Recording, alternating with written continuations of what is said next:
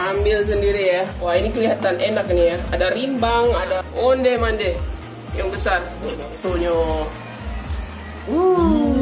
Wow. Oh, ambil 3 misalnya pakai cincin. Apa ceritanya tuh? Assalamualaikum dan sanak sadonyo, jumpa lagi dengan channel YouTube Herlina Basri di kuliner Sumatera Barat. Ya, kali ini kita menuju ke kota Padang Panjang. Nah, di sini kita mengunjungi sebuah rumah makan yang unik dan beda dari yang lainnya.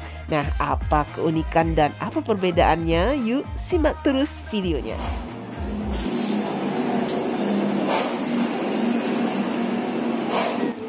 Nah, keunikan makan di rumah makan Pak Malin Padang Panjang ini tidak ada pelayan yang melayani kita ya. Jadi kalau mau makan kita ambil sendiri, baik nasi maupun lauk pauk serta sayurannya.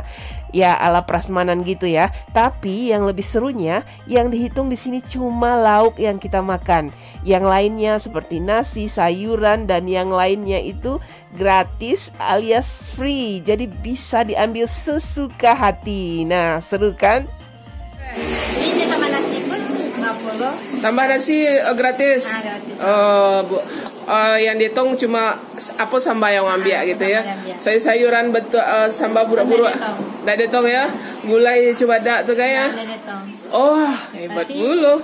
Nah, nasinya ini bisa diambil sepuasnya dan boleh di refill atau tambah bebas gitu.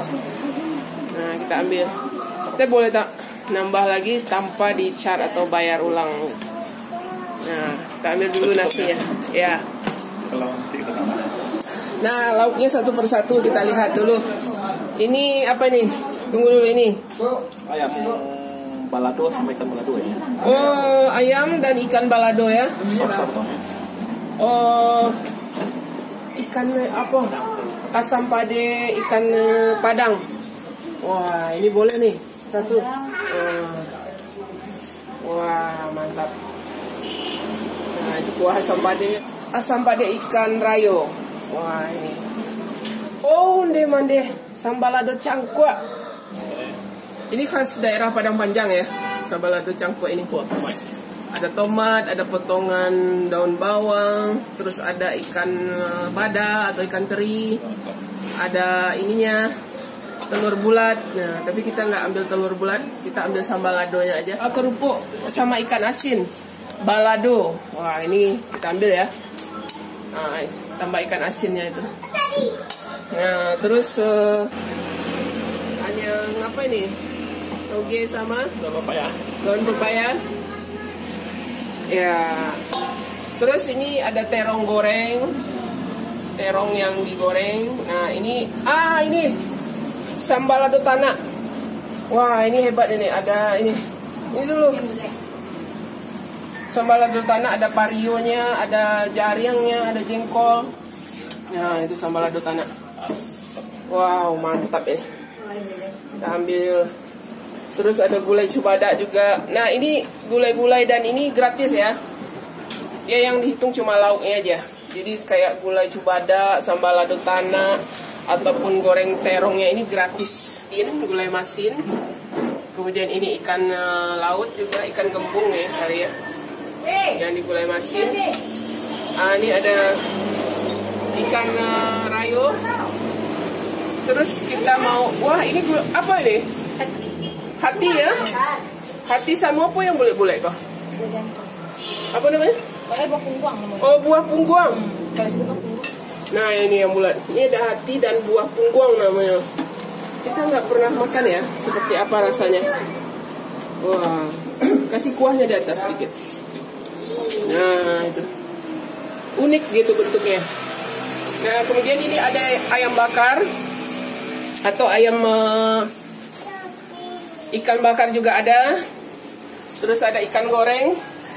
Mau ayam rendang? Nah, ini ayam rendang. Atau ikan bakar, ayam bakar. Ayam bakar ya.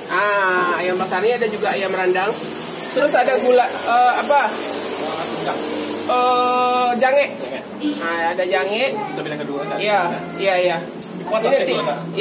Ini satu lagi tambah lauknya. Nah, itu. Ya, ambil sendiri ya. Oh, mande. Kita ambil sendiri. Nah, ini trip pertama. Ya, kita taruh dulu. Wah, seru juga ya. Biasanya yang memilihkan kan karyawannya gitu. Ini kita pilih sendiri, jadi lebih bebas gitu. Mau lauk apa? Wah, mande. Nanti ada tambahan. Iya. Nah, yang tadi kita sudah ini. Saya mau sambal lado tanaknya. Nah, sambal lado tanak.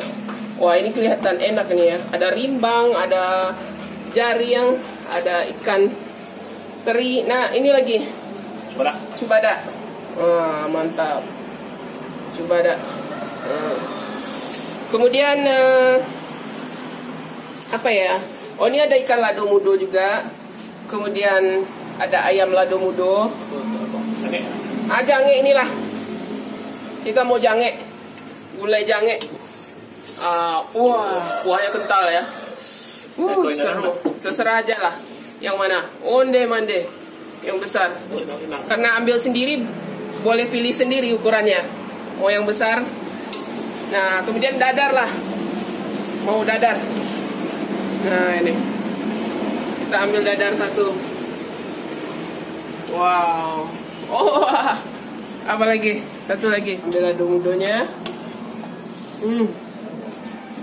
Mantap. Ya. Terus apa lagi ya? Sayurannya. Wah, sayur inilah. Tumis kol dan wortel. Nah. Ya. Lado merah? Ya. Nah. Sudah. Ada berapa lauk tuh? Jange, kol. Oh, apa lagi ya? Ada ayam lado mudo. Kita ambil nih. Satu potong. Wah, seru. Jadi satu piring ini kita 3 lauk dan beserta kuahnya dan sambal ladonya. Kita sudah tahu tadi rumah makan ini unik ya, karena ala prasmanan gitu. Kita boleh mengambil lauk sesukanya, nasi sesukanya, sayur sesukanya. Yang dihitung cuma lauknya saja. Kita tadi pilih ikan asam pade, ikan laut, ikan gembung. Kemudian ini parui. Buah pinggang. Buah pinggang ya? Apa ini namanya? Kita juga nggak tahu. Buah pinggang. Buah punggung katanya tadi. Bagian dari jeroannya lah gitu ya. Nah, ini ayam bakar ya. Nah, kemudian satu piring lagi ini ada dadar, terus ayam balado, ada melado mudo ya. Nah, kemudian apa tuh? Tunjang. Buah pinggang ini. Buah punggung apa ya bahasa Indonesia itu? Jeroan lah ya. Keras ya? Dia itu sama digulai dengan hati gitu. Oh ya. Coba ya. Bismillah. Kita coba dulu gimana rasanya itu. Bismillahirrahmanirrahim. Gimana rasanya, mirip hati? Lewat ya. Wah, jadi dia empuk ya. Dia tidak keras atau alot gitu, dia empuk. Jadi lebih mirip terasa daging hati ya. Yeah. Tapi bentuknya itu kayak bulat-bulat gitu ya. Kayak otak ya. Enggak ya? Enggak. Kalau ini kerasnya. Iya. Nah. Oh, lihat isinya. Apa ya namanya? Bahasa Indonesianya ini kita nggak tahu. Karena baru sekali ini ketemu ya. Kita belum pernah makan itu. Nah, itu tambah ininya, kerupuknya itu. Nah, kerupuknya balado dan ikan asinnya juga gratis gitu. Nah, kita makan dulu. Nah, itu. Wah. Lagi lalu. Kerupuk ubi. Nah, sama apa sayurannya. Terus coba nasinya ya. Iya, nasinya sama buah hatinya itu, apa buah pinggangnya ini, jeroannya ini. Di ini aja. Karena dia tidak terlalu keras gitu. Bisa diambil gitu. Nah, wah. Mana ya? Lama banget rasanya. Tapi saya mau coba ini ya. Gimana rasanya ini? Karena ini seperti bulat-bulat gitu ya. Nah, ini kita mau coba ya jeroannya ini. Wow, ternyata enak, dia mirip hati. Rasanya itu mirip daging hati. Enak sekali. Saya pikir saya agak takut makannya, tapi ternyata enak gitu. Namanya buah punggung. Nah itu. Wah ini enak. Enak rasanya. Rasanya itu kame kalau dalam bahasa apanya. Gurih gitu. Wow. Kita coba yang lain ya. Iya, kita coba asam padehnya dulu. Padeh. Asam padeh ikan laut. Nah itu ikan padang atau ikan gembung. Gimana? Ikannya mana? Enak ya? Ini ikannya. Rasanya pedas-pedas gurih ya. Kuat gurih ya. Onde mande ini enak. Kuah asam padehnya enak sekali ya. Waduh. Kita ambil makan pakai nasi. Ya. Bumbunya pas. Wah, jalan. Pario. Itu apa? Sambal lado tanah. Wah. Onde mande. Wow, mantap ya. Nah, ini sambal lado tanahnya tadi. Ada jariang, ada ikan teri atau ikan bada. Nah itu sama rimbang gitu. Wah ini enak nih, enak sekali. Nah ini jariangnya. Nah, sambal lado tanah namanya. Wow, ini juga. Waduh. Lado tanah. Pakai rimbang, pakai badang. Gurih gitu. Dia pedasnya pas, gurih lagi. Apalagi pakai jengkolnya itu. Onde mande. Mantap banget. Wah enak. Lama aku ya. Ditambah rimbang lagi ya. Nah ini satu lagi kita ambil tadi sambal lado cangkuak. Sambal lado cangkuak khas Padang Panjang. Jarang ketemu ya? Iya. Wah. Ini masakan rumahan nih. Iya. Gimana saya? Wow, mantap ya. Onde mande ini memang, waduh, nggak nyangka ya. Kita sering lewat di sini, tapi ternyata rasa masakannya itu enak gitu. Waduh. Sekarang ayam bakarnya. Nah, ini ayam bakar. Tapi full bumbu ya. Full bumbu ya, merah bumbunya gitu.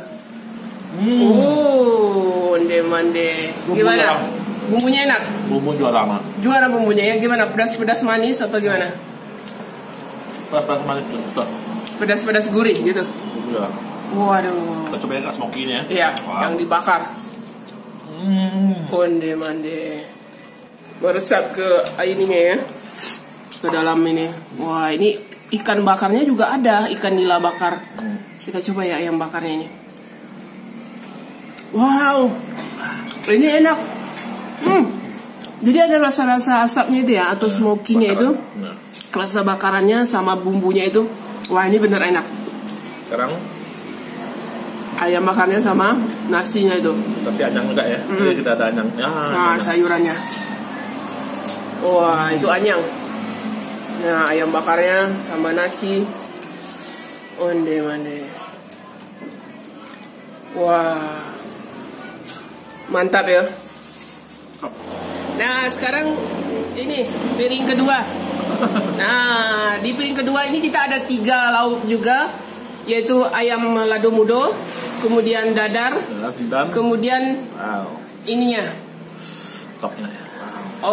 apa namanya, jange, gulai jange. Nah, kita coba dulu. Tunggu dulu. Selain gulai jange, kita tadi minta gulai cubada ya, sama sambal lado tanah, dan dikasih cabai hijau.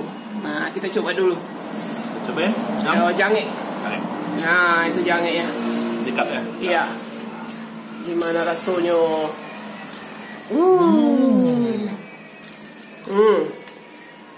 Top man. Mantap.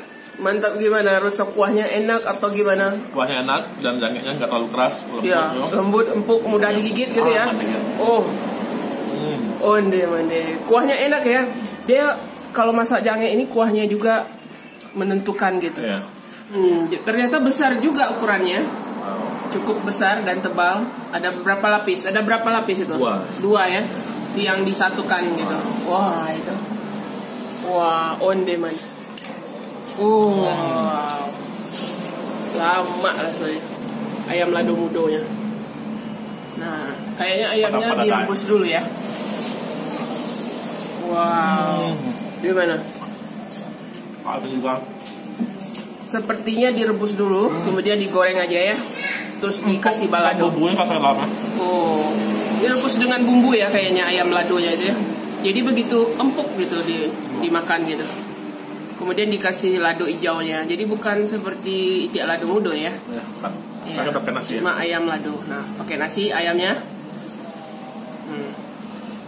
Wow. Kabarnya besar ya. Besar juga ukuran ayamnya gitu. Jadi bukan yang kecil itu. Oh, itu. Sama sambal ladonya. Wow. Sambal ladonya kayaknya pedas tadi itu. Sepertinya. Gimana, pedas? Pas. Pas pedasnya ya. Ada pedas. Mantap. Iya.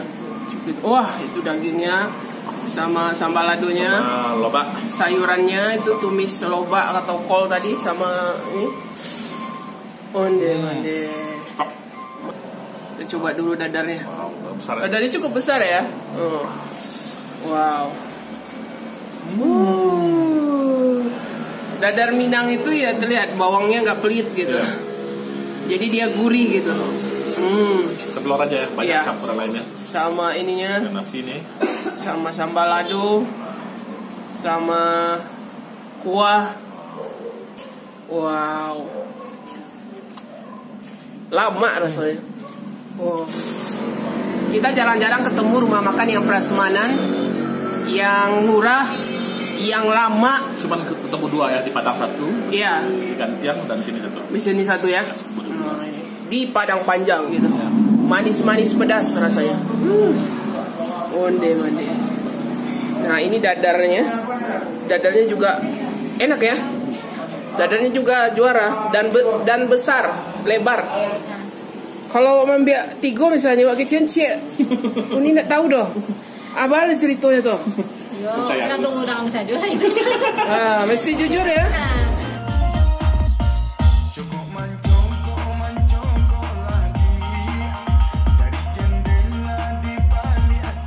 Ya, untuk harganya satu porsi nasi plus lauk dan yang lainnya itu satu porsinya 17.000. Dan kalau mau nambah lauknya saja harganya satu potong itu cuma 10.000.